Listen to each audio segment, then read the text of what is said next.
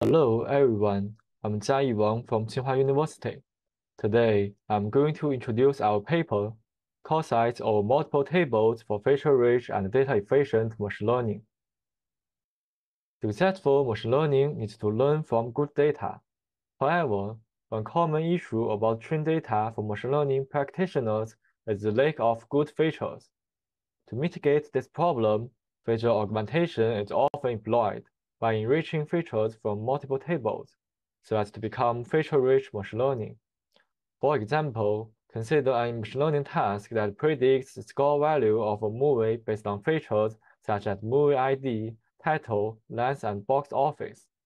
Intuitively, because many important features are missing, such as the features of directors of a movie, it is hard to train a good machine learning model.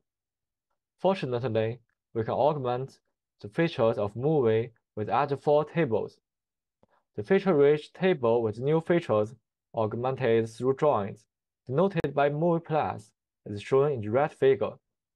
With feature-rich machine learning, the trained model can achieve better accuracy. Data-efficient machine learning aims to improve training efficiency. Generally speaking, there are two aspects to do such acceleration. From the algorithm perspective, we can use SGD to improve the training efficiency. We can also do this from the data perspective.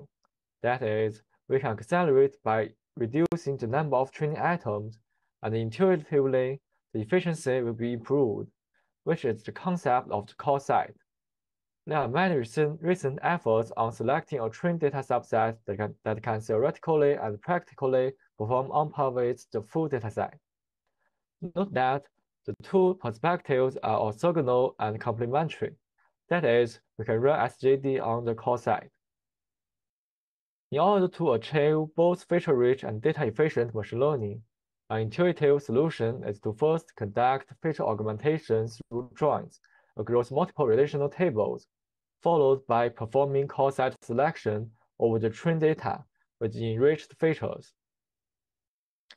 Before we discuss the problem we studied in the paper, let's analyze the benefits and limitations of the aforementioned strategies using real experiments. The first choice is training with the base table. If we train a machine learning model using the base table T for a multi-classification task, the accuracy is relatively low, and it uses 11 minutes for training. Secondly, if we first compute the Coreset of the base table, and then train a machine learning model using the computed Coreset, we can also achieve a similar accuracy, but use 2 minutes in total for selecting the Coreset and training with the Coreset. This shows that using Coreset can significantly reduce the training time without sacrificing the accuracy. Besides, we can also train with the augmented table or the Coreset of the augmented table. These are shown as method 3 and method 4 in this page. We can observe that auto training with the augmented table can achieve a much higher accuracy. It takes a much longer time, because as we know, the process of feature augmentation consists of one-to-many or many-to-many joins. Therefore, the size of the augmented table is likely to be much larger than the base table. This example tells us that the feature augmentation can significantly increase the accuracy, and training with the Coreset can significantly reduce the time. However, computing the Coreset over a large table, for example, the augmented table, is time-consuming. Therefore, in order to efficiently compute the Coreset of the augmented table, the problem we aim to tackle is whether we can compute the Coreset of the augmented table without join materialization. To dive into this problem, let's first analyze how the Coreset is selected for a single table. Most machine learning models use gradient design to train, and we have to compute the sum of gradients over all training items. So the gradient-based Coreset selection is to select a subset of the full, such that the Coreset gradient is as close as possible to the full gradient. That is, minimizing the gradient approximation error, since the Coreset is a subset of the full. How can we make the coset gradient equal to the full gradient? The answer is that we assign a weight on each individual example. Let us use an example of the coset selection. The left one is the full train side, and the right one is the coset, which includes 3 tuples and are associated with 2 mappings. The first mapping gamma is simple. For example, gamma 2 equals 4 indicates that the second item in coset C is the fourth one in original table T. The second mapping phi is important. It shows that tuple I in T is represented by tuple J in C, and the weight of tuple I in C equals to the number of tuples in T that points to tuple I. In this example, suppose that similar colors indicate similar gradients. Current coset C is a good coset. The reason is that each color of tuples in T are represented by a very similar tuple in C. The weight of the 3 tuples are 3, 2, 3 respectively, and then the gradient approximation error is minimized, close to 0.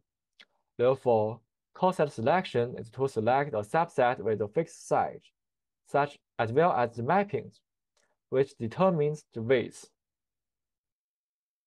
The basic coset algorithm is illustrated in the figure. Initialized with an empty coset C, a coset of size K is achieved using 3 nested for loops. Each iteration of the first for loop will add tuple with the maximum utility to the coset. The utility of a tuple denotes the reduction of gradient approximation error after adding the tuple into the coset. Each iteration of the second iteration will compute the utility of a tuple T that is not in the coset. In the third for loop, it iterates all tuples in T to compute the utility of the tuple being measured in the second for loop. Finally, it computes the weight of each tuple in the coset, which will be used to approximate the full gradient. Apparently, the solution with 3 loops is rather time-consuming. Fortunately, cosets satisfy the submodular property. Based on this property, an efficient method can accelerate the second for loop that uniformly samples the tuple set S and selects the best one from sampled ones. With sampling, it still holds a relatively good approximation ratio. Now, let's come to coset of multiple tables, which is the scenario in feature-rich machine learning. As we have mentioned, a natural solution is first to do feature augmentation by executing the joins, and then use the above coset selection on the materialized result. However, since the materialized view might be very large, the efficiency of coset selection is low. To solve this problem, our key idea is to estimate the utility of each group without joint materialization. Here, a group refers to a set of tuples in the joined results that have the same attribute values on a predefined set of attributes. Conceptually, the utility can be estimated by first computing the feature similarity of tuples in each individual table, and then aggregating them using a dynamic programming algorithm without joint materialization. By doing so, we can significantly reduce the computation in the third for loop, thus improving the overall efficiency. Our solution is inspired by the classical cycle optimization technique pushdown that moves predicates in the where clause closer to the tables they refer to. In our context, pushdown for coset or multiple tables means that we can approximately compute the gradient of each individual table and sum up its gradients from multiple tables to compute the full gradient. That is, the gradient computation is pushed down. Next, we'll prove that the full gradient can be bounded using partial feature similarity values in each individual tables of different groups. Firstly, using the definition of weights, we have this equation. We can then use this equation to first transform the gradient approximation error like this. After that, we can apply triangle inequality. Recap from the aforementioned example. Intuitively, the right hand will be minimized when the mapping file is decided to assign each tuple in T plus to the closest tuple in the coset with regard to the gradient. So the right hand can actually be rewritten as this. After that, by leveraging max-min inequality, we can get the following expression. Furthermore, from convex problem, there is a theorem that the gradient difference can be bounded by the Euclidean difference between feature vectors. Therefore, we can conclude that the gradient approximation error can be bounded independent of the optimization problem in practice. Thus, we come to this result. Finally, we get the following bound, and minimizing the error becomes to maximizing this value. This expression actually denotes the coset score, and we want to select the coset with a maximal score. In our paper, we proved that this problem is NP-hard, and we also proved that this problem also has the submodular property, so we can also use the aforementioned sampling optimization. We will next describe the proposed algorithm for this problem. The proposed method can compute this similarity efficiently, thus reducing the coset selection time. Here is an overview of our proposed recon algorithm. It accelerates the computation in the third for loop. To obtain such acceleration, it first precomputes the feature similarity in each individual table. After that, during the coset selection, the feature similarity computation can be accelerated by simply aggregating its partial results.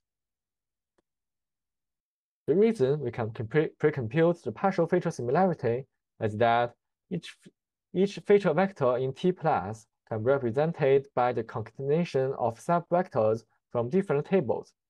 Intuitively, to capture the feature difference in T plus, we can first compute the partial feature similarity inside each table.